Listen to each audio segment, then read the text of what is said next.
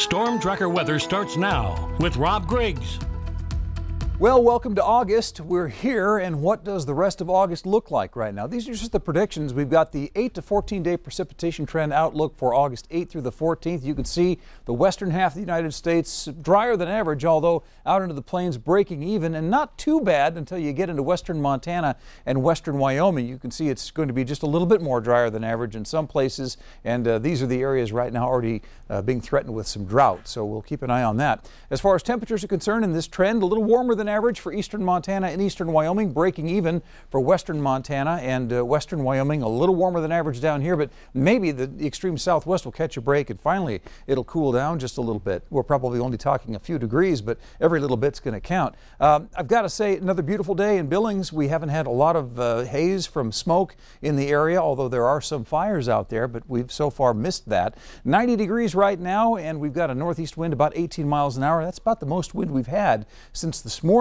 And you can see rotating over that high pressure to our southwest, more of those showers coming in over the mountains. Some of those are evolving into thunderstorms. Portions of Bighorn County in Wyoming had a severe thunderstorm watch that was in effect till just moments ago, and that storm system probably continuing to move down toward the southeast. Glendive, a 17-mile-an-hour gust in the last hour or so, 20-mile-an-hour gust. Glasgow, 23-mile-an-hour gust at Havre, but you can see those winds aren't too severe, and it's been a little bit windy in the valleys. Not so much out here, though, in extreme western Montana, where that heat has just been settling in those heat advisories.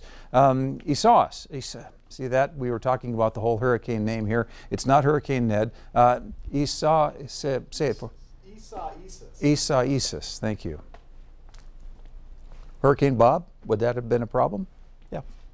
Isaias, that's the hurricane right now. It's not a hurricane yet. It's actually a tropical storm, and it's already worked its way through the Bahamas. By tomorrow morning, we're looking for Isaias to hit right here into the southern coast of Florida. It's going to work its way up Florida and all the way up the Atlantic seaboard, affecting weather all the way to Maine. This is a pretty significant storm. Storm surge flooding, heavy rain, strong gusty winds, and this is where that storm cell was moving there in Wyoming just in the last couple of hours or so. It developed over the last 45 minutes. No longer a severe thunderstorm, but obviously dropping quarter-size hail and 60-mile-an-hour winds and some heavy rain. Some places could use a little bit more rain, but we're probably not going to see it. You see it's very dry out here to the west. It's also very dry out here to the east. And the slight weather disturbances that we're going to be getting will probably just create a few showers and thunderstorms over the mountains. Warm temperatures stay in place. That ridge of high pressure still the dominant weather feature for us in the northwest, but there is some good news. Come Tuesday and Wednesday, that cooler air is going to slip in behind a couple of disturbances,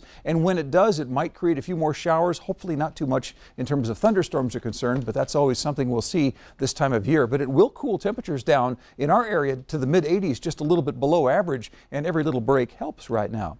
Isaias. Right, Casey? That's right. It's like being in phonetics class in high school all over again. I just love that guy. Tonight we're dropping down to the 50s and 60s. No hurricanes here. No tropical storms, anything like that. Tomorrow we're going to see more sunshine. There we go.